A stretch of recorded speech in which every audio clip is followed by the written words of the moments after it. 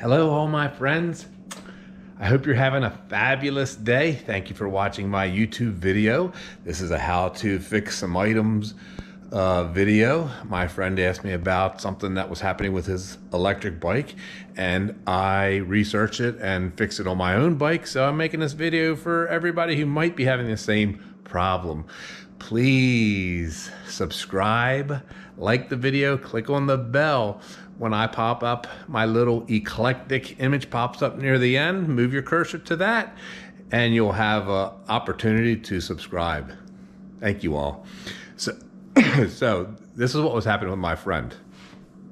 He told me as he was riding, he could hear his brake caliper pad scraping every now and then. Squeak, squeak, squeak.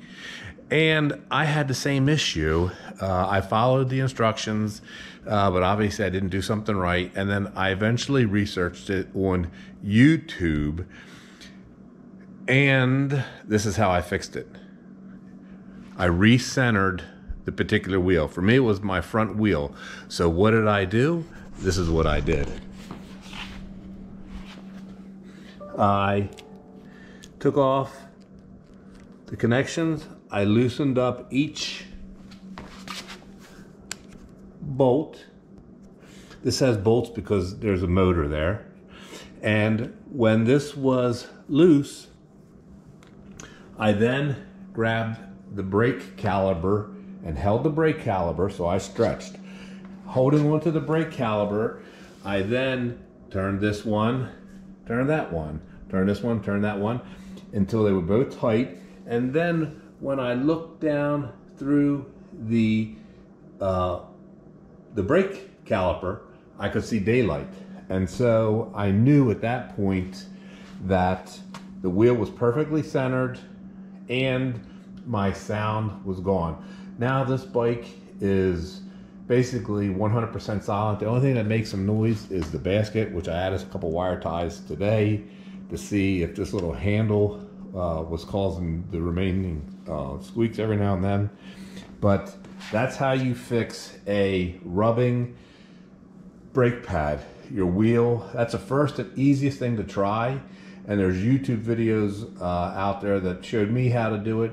But you just loosen up your front wheel or whatever particular wheel, hold that brake caliper, which helps center the disc and the pads, and then retighten it equally, and hopefully that will take care of your problem. The other issue that I had with the bike, which in every video I've ever watched, everybody has the same issue, and that is rattles here or there. And so I couldn't stand the rattles. So I added some caulk. I actually used Gorilla waterproof rubber back tape, and I used black permatex here and on all the metal pieces on the back as well. I made sure everything was wire tied tight, and then I used the Gorilla. I use this Gorilla. It's got a sticky back that you peel off, so it's like rubber. It lasts forever. And then again, black permatex on the screws. I loosened this up. I loosened up the screws on the back. I loosened up the screws on the back, standing on the front, lifted this up, and I put permatex. Automotive permatex. Black adhesive sealant, flows really easy, lasts forever. And then the clear I used was window glass sealer because it flows like water and it gets in all the cracks and crevices. And now my bike is squeak free. I hear squeaky bikes on every bike video. The other thing that I wanted to tell you that I've done since I bought this bike, I bought this extra wide seat, 14 inches by 12 inches. It's made by YLG. I did this because I want to travel. I have ridden a little over 41 miles, and I have no issues with comfort. I also added this basket, which came with a liner and netting, and I attached that to the rack that came with the bike, because same reason I added the front basket. I added this front basket, which is the only one that I found would work, that holds off from the frame and it doesn't interfere with the wires. And if you wanted to, I have it set up so you can't, but if you wanted to, you could actually take the basket off the bike and the frame still would be there. I did that because I plan on traveling. One of my ultimate goals is to travel from Washington, D.C. to Pittsburgh. And I have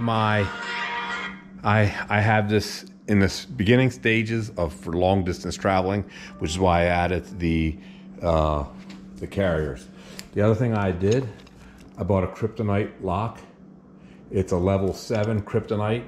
I also bought 3 years worth of bike theft insurance for like $35. So when you lock it up, if somebody steals my bike, kryptonite, you have to file a police report. Kryptonite will pay me for the replacement of the bike.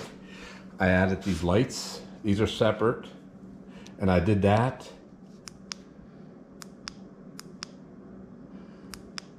That's normally where I have them both. And I did that because I wanted to be visible.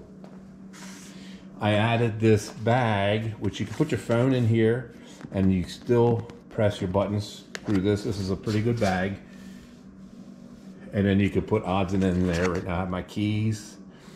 I added a horn, which is right here. It's also an alarm. It's also an alarm that comes with the remote.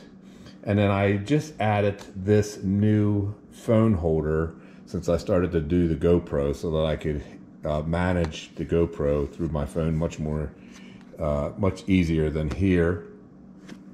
And then because of all the stuff I added, I had to put this extension bar on here. So I have this extension bar from Rock Brothers, and I used that to attach the basket because I wanted this. I keep things like maybe my money bag or whatever here. I also bought 2 bottle holders. One I keep bottle. This is my extra security horn for bad people or bad dogs. And I also have a little container mason here because it's got some Velcro. It's got Velcro pieces. So I have my Fit Crunch protein bars. And I had a little Allen wrench in here in case any of these things loosened up. Readily available. Pepper spray, and then a bungee cord if I put anything in here, like my 6-pack of Corona. And what else did I add? Oh, I added lizard skins. I did that to protect the frame from chain slap, because if you go off-road, you will hit, and you can see where the chain has banged here. So I put these lizard skins on to protect the cables and to protect the frame. And I put a set over here too, just to make it uniform. I cut it into different pieces to protect the wires.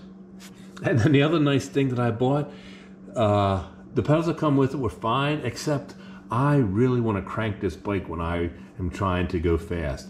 So I exert a lot of pressure, and I have big fat hoofs. So I bought these pedals. They're extra big, and they have replaceable little points on them to grip your shoe. Because I tried using stirrups from my old mountain bike, and that was like a death wish.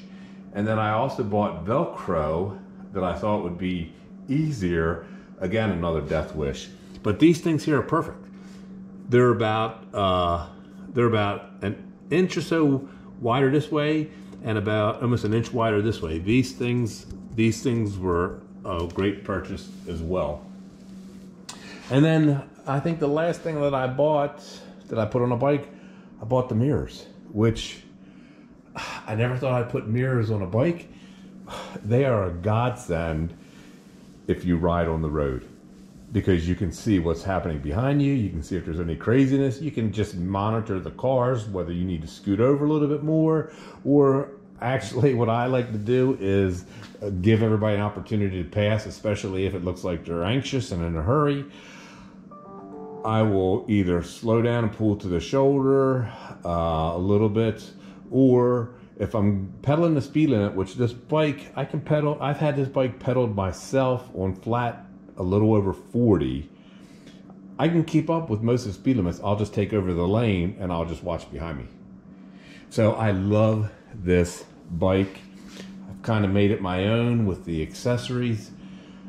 I've had it about 6 weeks. I'm pushing 300 miles. This electric bike is the best thing that I ever purchased. And even though it looks a little ET-like, my nephew said, ET, ET. These are for GoPros for video. I love it. I love it so much that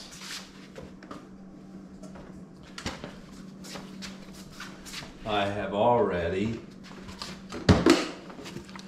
waxed it with one of my favorite waxes. Graphene wax. And I did that especially, I did it like 4 or 5 times. I stacked the wax in here because of where this was gonna go. But it's so super smooth now. And this wax, I've used it for my vehicles now for over a year. It helps dirt and dust not stay on the bike. I like to use it around the calipers. They are not that dirty at all. And the wax helps keep them clean. So there's another thing that I like, the graphene wax. And in case you were looking here, this is left blinker, right blinker, not on the bike, but on my helmet. I bought this Lumos helmet. I found it on sale for $68.